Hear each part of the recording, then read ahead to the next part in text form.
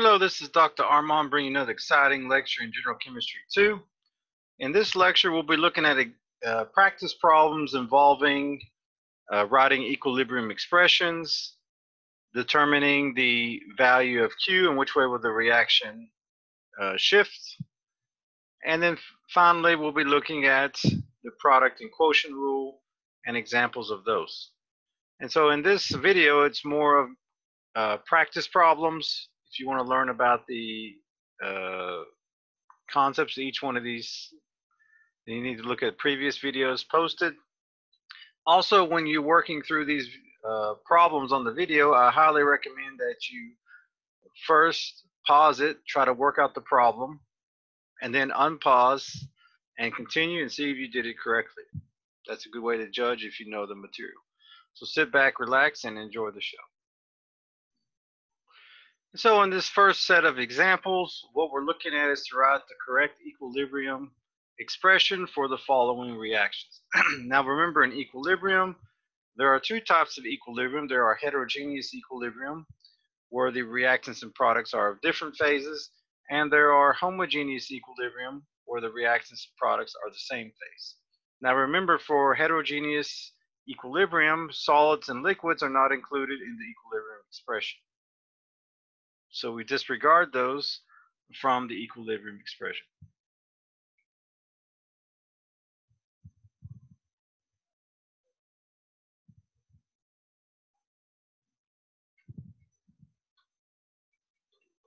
And that's because they don't affect equilibrium. If you'd like to know more, look at an earlier video posted for that detailed explanation. So when we write the equilibrium expression, it's K, and since if we're doing concentration, it would be Kc equals the concentration of products over the concentration of reactants. And the coefficients in front of the products or reactants is what that concentration is raised to. So in this first example, Kc equals, now remember, only solids and liquids are not included. So here HCl is aqueous, O2 is a gas, H2O is a liquid, that's not included, and Cl2 is a gas. So the only thing not included is H2O because it's a liquid. And so HCl is raised to the fourth, and then we have O2. And that's divided by the reactants. Cl2 raised to the second, or squared. And that would be the equilibrium expression for this reaction. We move to the second example. In the second example, we have a homogeneous equilibrium. All the reactants and products are gases. And so again, if we want to write the Kc, it's going to be products over reactants. So the concentration of PCl3 raised to the 2, Br2 raised to the third. And then divided by reactants.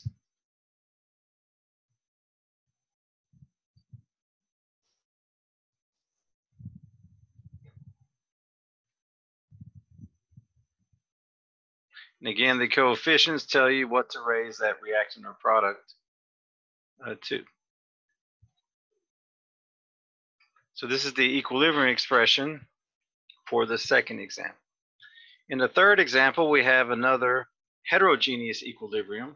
So again, solids and liquids are not included, so KO2 is not included, and KOH is not included, because those are both solids. And so therefore, Kc, which is products over reactants,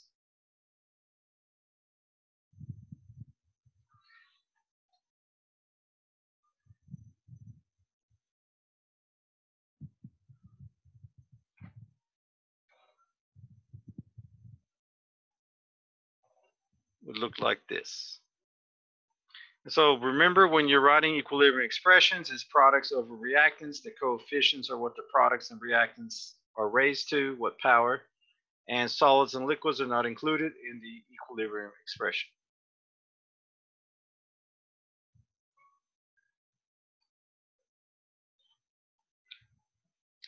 Next, we're going to look at a few examples involving the product and quotient rule. So what this means, if you multiply an equation by some coefficient, how does that affect the value of k? Or if you flip the equation, how will that affect the value of k? So remember, when you multiply a coefficient by an equation, you raise the k to that power. If you flip the equation, that means products become reactants, reactants become products, then the new k is 1 over the original k. So again, a more detailed explanation of this is in the equilibrium part 1 lecture that I recommend you watch before attempting these problems. So in this first example, it gives us the original equilibrium equation, and it gives us Kp. Again, temperature is not important here, except that at different temperatures you have different Ks. That's why it's stating the K here.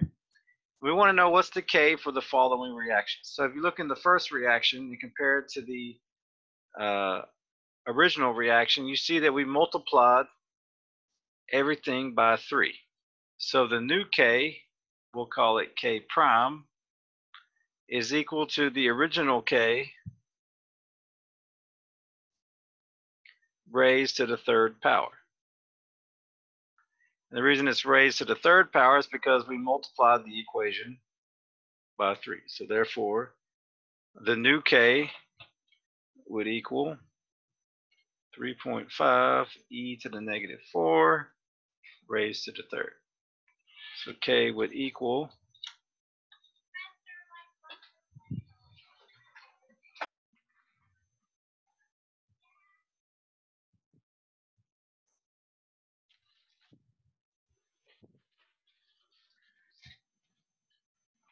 4 different calculator, but cannot find it.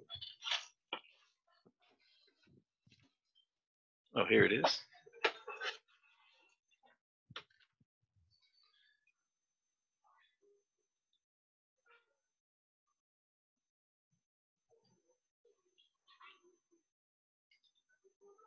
And we get a K of 4.29 e to the negative 11. So when you have a negative exponent for K, that means that at equilibrium it's mostly reactants, a very few products.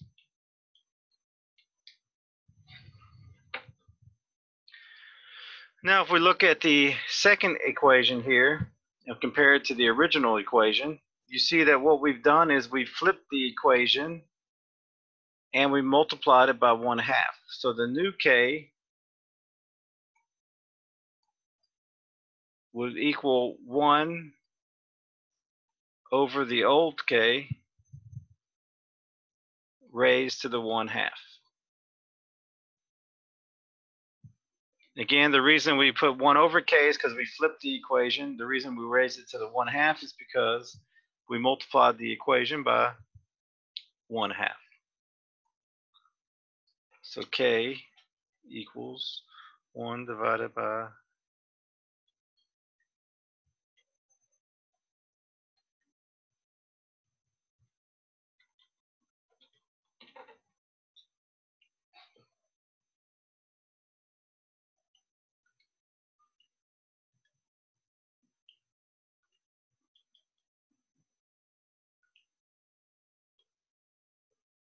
and we get 53.5. Let me double check.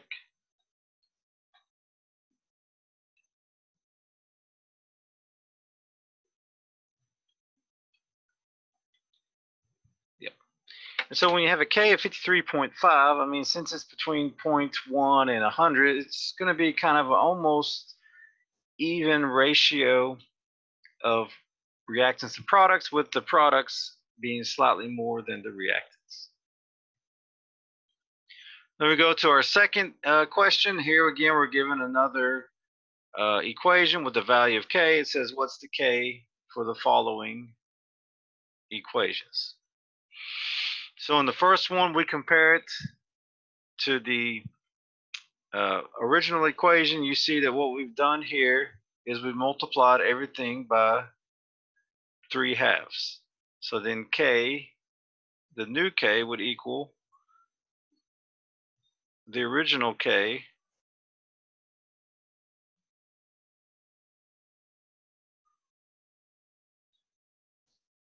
to the 3/2. So therefore we would have K equals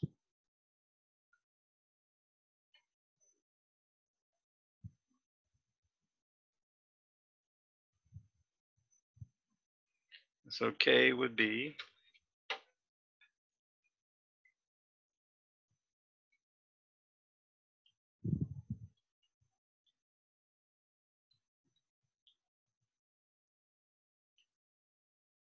(1.12) times 10 to the -6. We double check.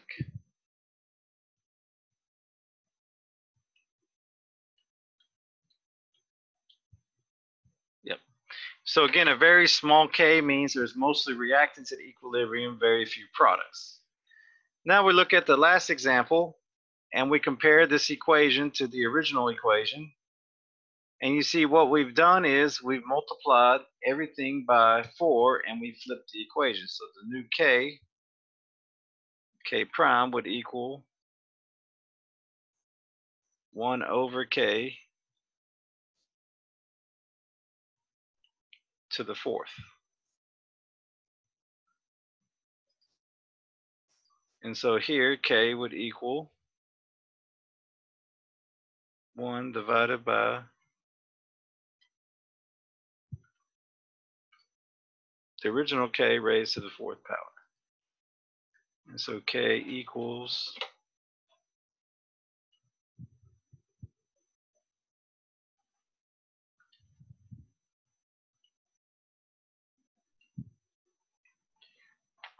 7.35 e to the 15th.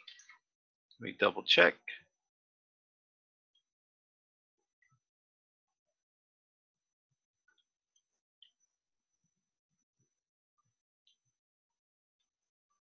Yes. And so with a very large K, that tells you at equilibrium you're mostly product with very little reactant.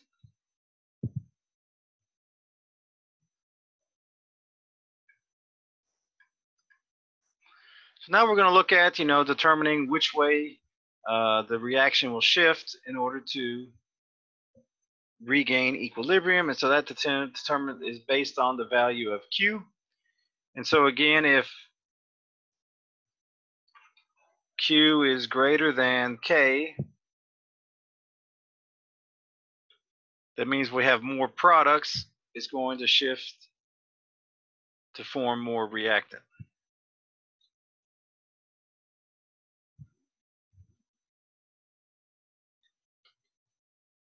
So that means you have too much product, you need to make more reactant. And if Q is less than K, it's going to shift to make more product. So that means you have a lot of reactant, very little product, so it's going to shift to make more product until equilibrium is established. And of course, when Q equals K at equilibrium. So now it gives us the concentrations or the moles and volume of our reactants and products. And we want to know, is this system at equilibrium? If not, in which way will it proceed? Again, we got to find the concentration of SO2, O2, and SO3.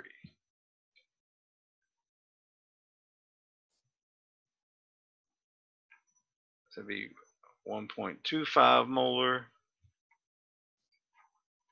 0.85 molar, and 0.22 molar. So now we set up and to solve for Q. Again, it's products over reactants. So the product is SO3 and it's squared, so 0.22 squared divided by SO2 is squared, so 1.25 squared times O2. And so depending on the value of Q, this will tell us which way it will shift.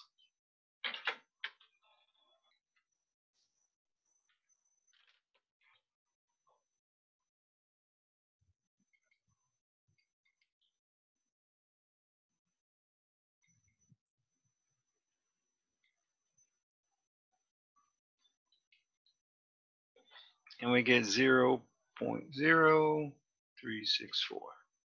Let me double check.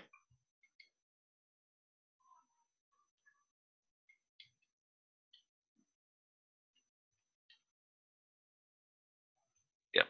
And we look, KC is 0.042. So here, Q is less than K.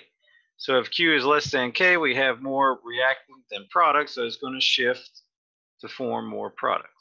So it would be Q is less than K, shift to form more product is D.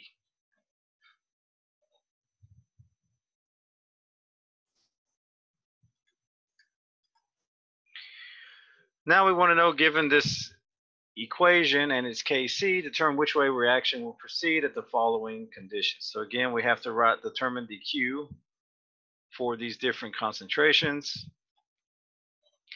Again, it's products over reactants, so 0.02 squared times, and O2 is 0.005 divided by H2O steam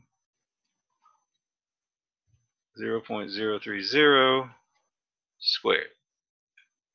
Again, it's products over reactants, and we raise the products and reactants to the coefficients of the reactants and products.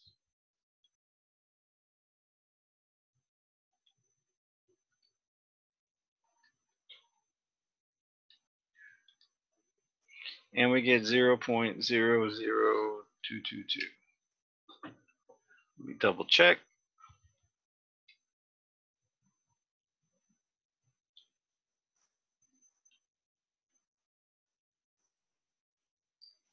Yep. And so here, Q is less than K. So we'll shift to form products. And then in the next one, again, we have to find Q.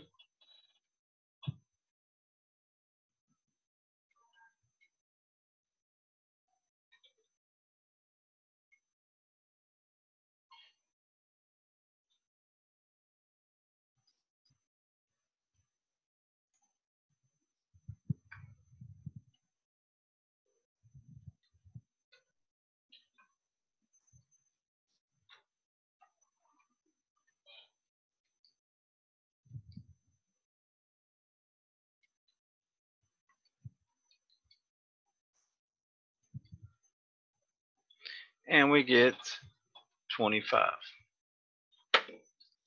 So here Q is greater than K, so it's going to shift to form more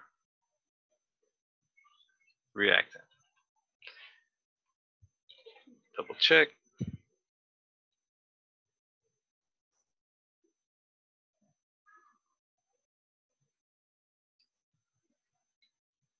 Yep.